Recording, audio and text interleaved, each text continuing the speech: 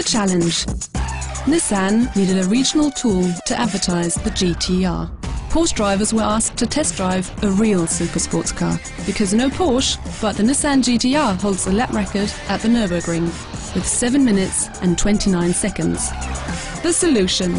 We showed Porsche drivers what they will usually get to see of the GT-R, its rear.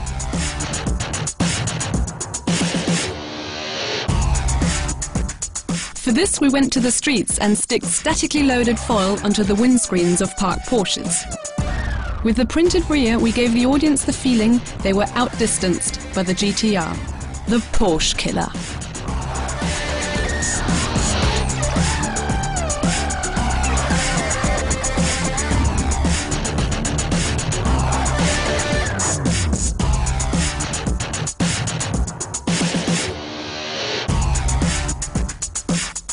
The result.